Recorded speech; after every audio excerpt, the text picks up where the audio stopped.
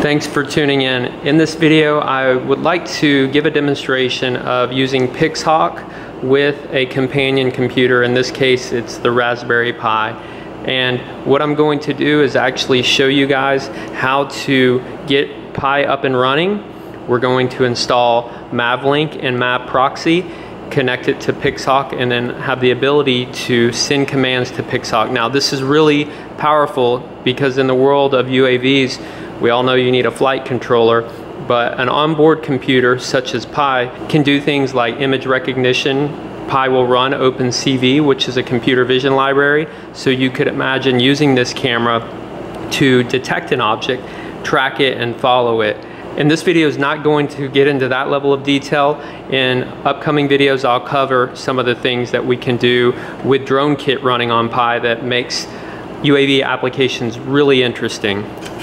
I have this brand new Raspberry Pi 2. I believe it's the Model B. It has a gig of RAM, 900 megahertz processor. And what I'll do is walk you guys through setting this up. We'll install the Raspian Linux distribution and then the necessary libraries to get this working and communicating with our Pixhawk. What I'll do first is take our micro SD card, put it in this adapter. I will plug it into the Mac.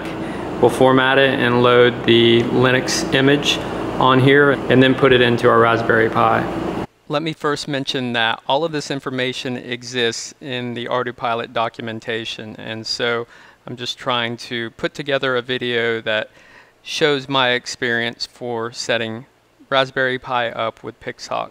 I'll be sure to put a link to this document in the description below.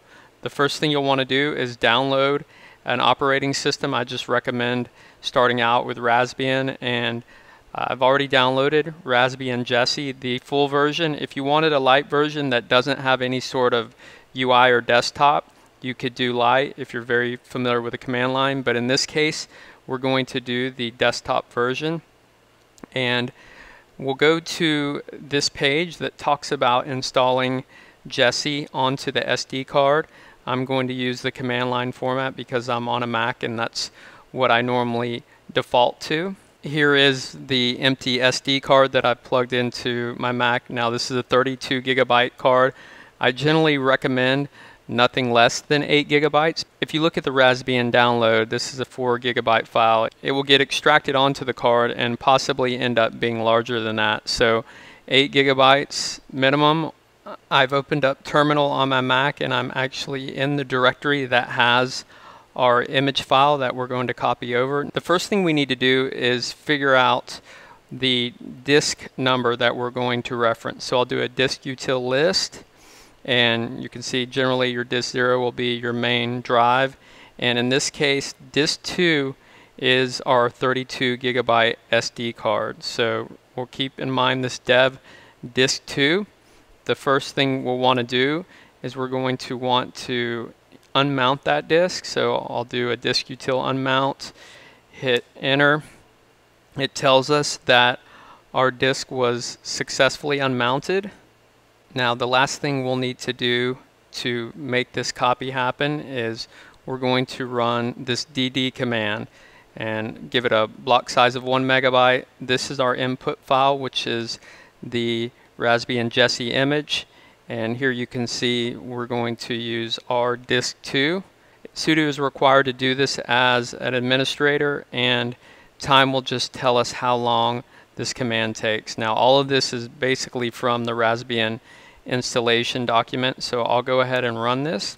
It'll prompt me for my password, and generally this will take about 2 minutes. Our copy is complete. You can see that took about 94 seconds. And let's just take a quick look at our SD card. You can see that the image files have been extracted here, and now the SD card is bootable.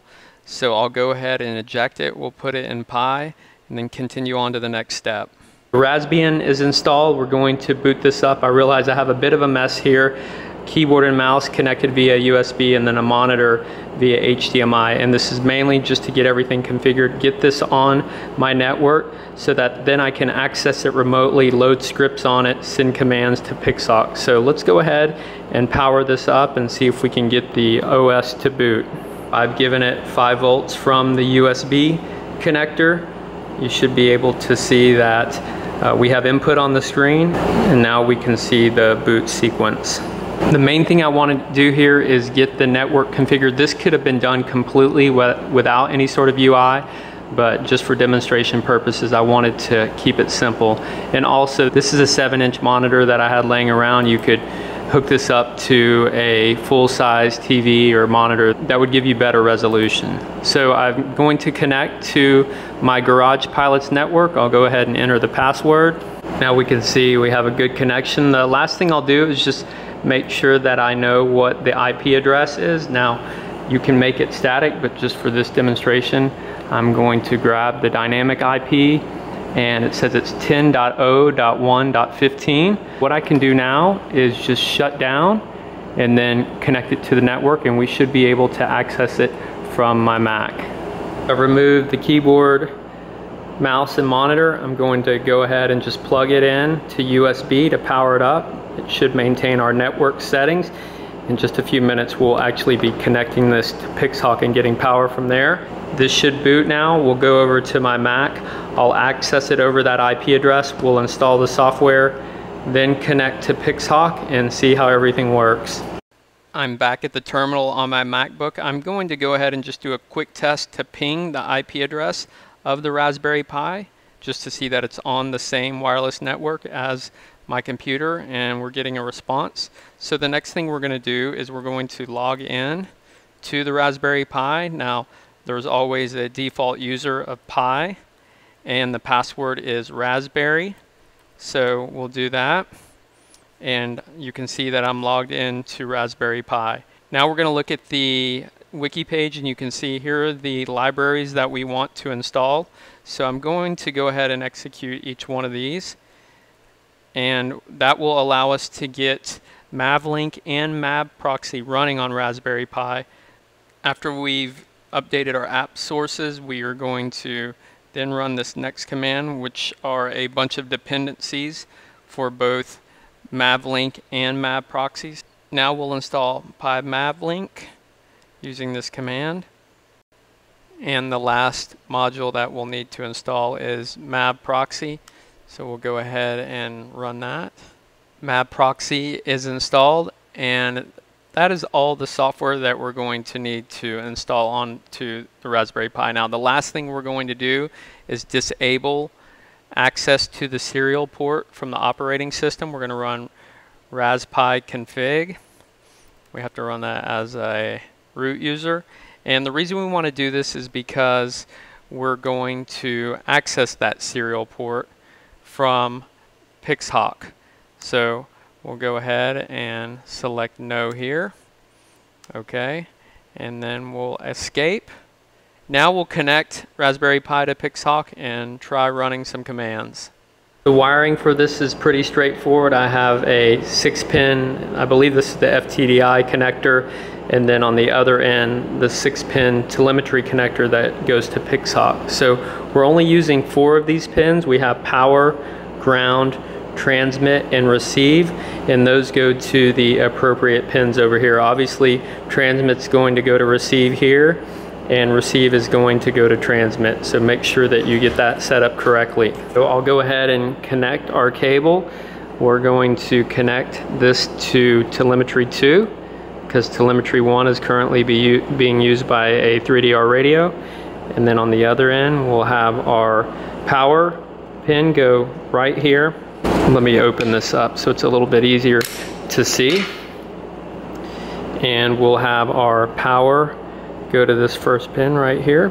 So everything is now connected.